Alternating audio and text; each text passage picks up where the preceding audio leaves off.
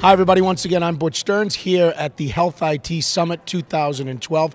I'm with Steven Doogan from dMetrics. Steven, thanks for stopping by. No problem, thanks for having me. Tell us about dMetrics. Tell us the history of the company, tell us what you do. So dMetrics is actually based on some technology which was developed at MIT's C-Cell Computer Science and Artificial Intelligence Laboratory. Our two co-founders, Paul Nemirovsky and Ariadna Cotoni, sort of leading experts in machine learning and natural language processing. So we basically developed technology over a series of 5 to 6 years, and in 2009 we sort of decided to spin out the technology into commercial operation. The technology is built to analyze natural language in healthcare, and we are focusing our technology on analyzing millions of treatment decisions made by millions of patients. We handle sort of open sort of internet data. We take previously conducted research from sort of different healthcare organizations, compile lots of data together, and understand how well treatments are doing in the real world. And make sense of it all. Absolutely, yeah. There's a lot of mess out there, so we kind of weave our way through it. Talk a little bit more about analyzing natural language in the industry. So, I mean, you know, natural language is it's very complex. We handle data sets where we sort of look at a disease area. So we may look at arthritis or osteoporosis, and in that data set, we'll maybe have 15-year-olds who are talking about their treatment experience, and then you'll maybe have an 80-year-old talking about their treatment experience, all talking in very different ways. But frankly, they're expressing the same thing. So you've got 10, 20, 30, hundreds, sometimes infinite amount of ways in which different people talk about the same thing. So we essentially build algorithms to understand all the different ways that people are referring to the same thing and train our models on lots of natural language that comes from a variety of different patients. So I think the space has got a long way to go. There's a lot of unanswered questions there.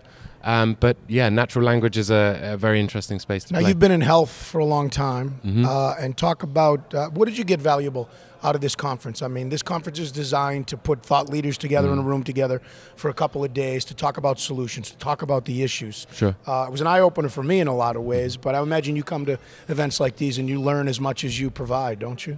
Absolutely. I mean, I think the reason why I'm here is not because I'm a genius on meaningful use stage 2 or I really understand where the policy may be going, but I've come from a sort of the bottom up from patient communities and running them and managing data that have come from those types of social networks.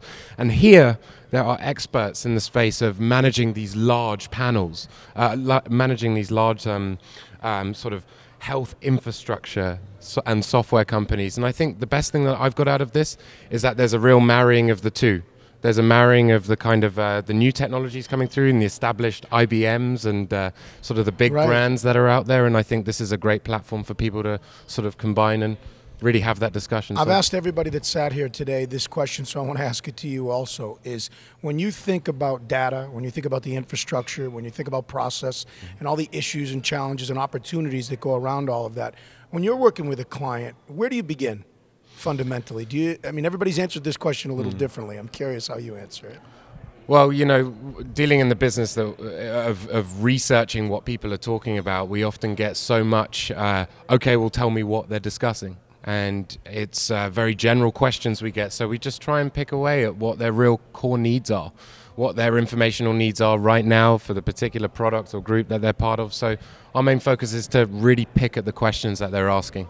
And provide solutions. Yeah, absolutely. I mean, we try not to take this general approach, and we decide to spend more time actually analyzing what the core problems are, focus on that. And I know it's a very general answer to give, but no, it's a good answer because it's specific to the clients. Absolutely, is what you're saying. Absolutely. And then we actually, we can't answer all of the problems that a client has, but what we can do is we can find that bridge between the technology offering that we have and the needs that they're sort of expressing. So let me give you another general question as we wrap up. Okay.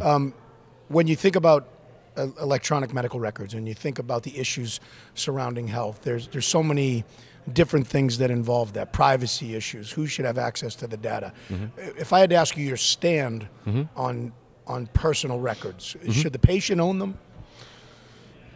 I think the question is, do patients really need to own them? And I think it's actually, this is why Google Health failed. I don't think you should be giving patients all of their data, or, what value are they going to get out of it? So I think, to answer the question, yes, I think patients should own their own data, but what value does that really have to the patient? And I think it's more, what can you do with the data is the more important question. How can you interpret a patient's healthcare record? And, I believe the question of ownership is asked often, too much. And I've more focused on what can you do with that data to drive research forward and improve health outcomes. It's a very interesting perspective, because when you think about it, that is the surface debate with people. Yeah, we should own our data. Well, what are you going to do with it? It's when true. You get it, right? It's true. And, I don't mind if people know what my CRP levels are. But, if do you? Yeah, 1.4.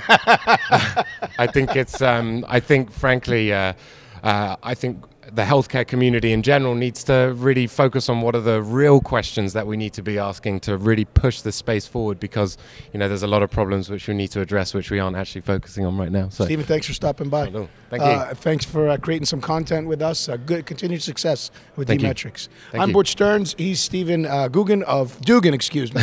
Stephen Doogan of dMetrics. And this has been part of our coverage of HealthIT 2012.